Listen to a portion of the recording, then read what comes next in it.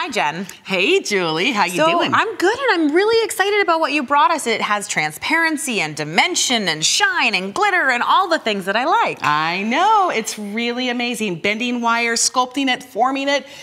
You gotta love it. So how are we gonna, so let's take a look at it really quickly before we get started. I think so. And I can see that we're talking about color, we're talking about using a variety of different materials. There are things that are rusted, there are things that are shiny, that metal looks patinated, there's fabric. I mean, there's a lot here. There's a lot. That's a mixed media. Talk about make it artsy, baby. We pulled it all out in the kitchen sink. Okay, so where are we gonna start on this thing? So you gotta figure out where the starting spot is, and the starting point for me has got to start with the wire, right? Okay. So you take your pliers that you have, a nice pair of chain nose right now, you start wire, work off of the spool, and then what you wanna do is you just wanna make a bend.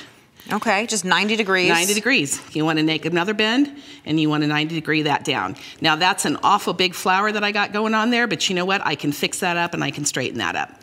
I'm going to turn that over here, leave that tail, work with that later. I'm going to come back, I'm going to bring it up.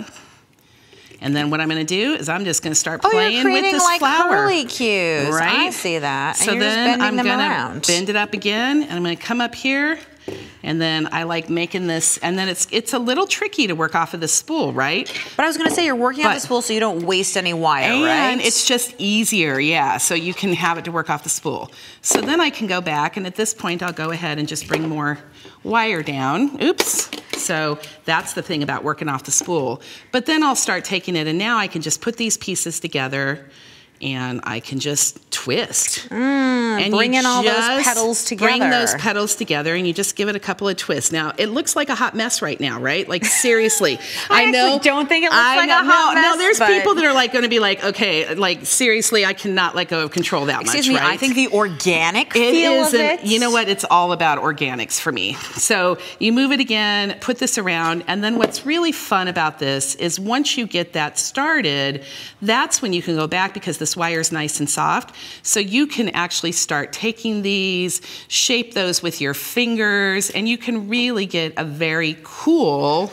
kind of flower look going here, gorgeous. Right? And then really attachment of this is you just ball that up in the center. I was gonna say, so all you would do is take the end of it and simply wrap it around there. You just gotta wrap that thing around here. Now, this is really cool, right? I love this, this is fine. You can stick that on an assemblage, but why not add some beads? Why not add some bling, baby? So to do that is I have cut a piece of annealed steel wire, and I've got that started, and you can see that I've taken a bead and I've just put it on a piece of wire and I've made a loop, right? Okay.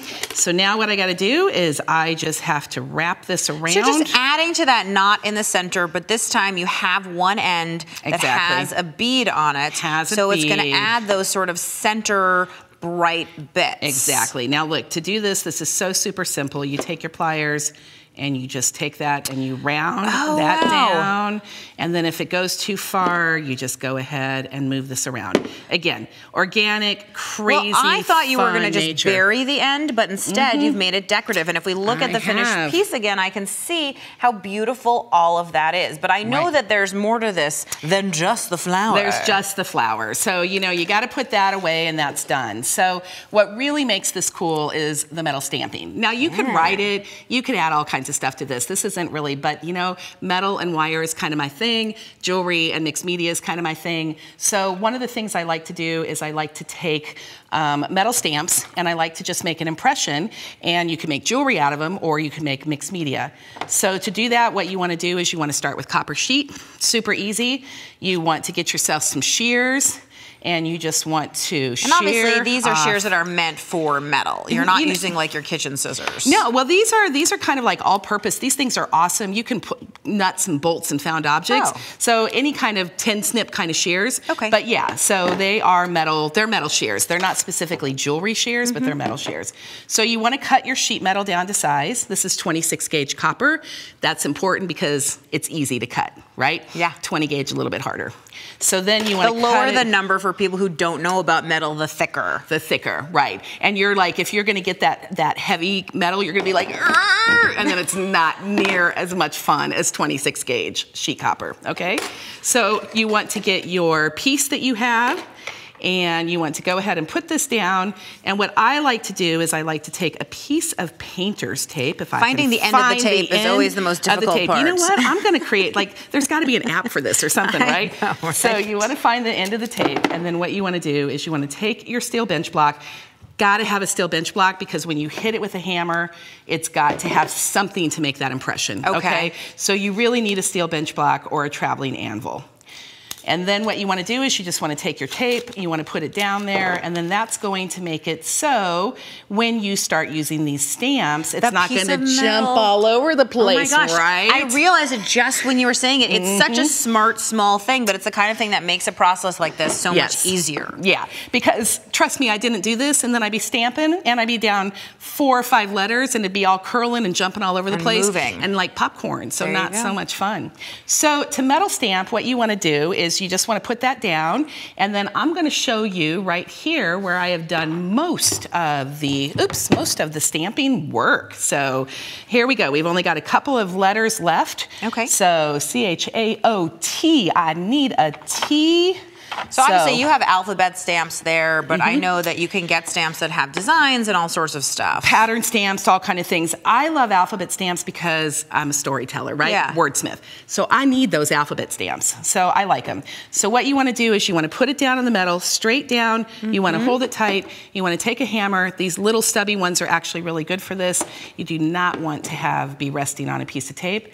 And you want to hit it really hard once, okay? If you ghost it, you can move it around, but be careful not to pick it up because then you'll end up ghosted image. Okay. So once we've done all our stamping, let's talk a little bit about assembling this magical piece. What are we doing? Right. So then what you want to do is you just want to take your pieces off and you just want to start putting it all together, right? So I've got, pretend I've got this metal stamped already on here. I've got my perfect finished flower on here. And I'm just going to go ahead and put these down. I've got a board that I've already painted up. Right. You can add and you just keep layering with your found objects. And if we look back at the finished one, I can see there's drawing, there's painting, there's all sorts of things to make it really, really personal. I'm excited to get out the metal and add a little bit of bling. This is kind of a cool idea. Little corset. Just so you know, this is symbolic of a corset. So you got to put your corset in there too, okay? I love that. It's feminine and yet strong. Feminine and powerful.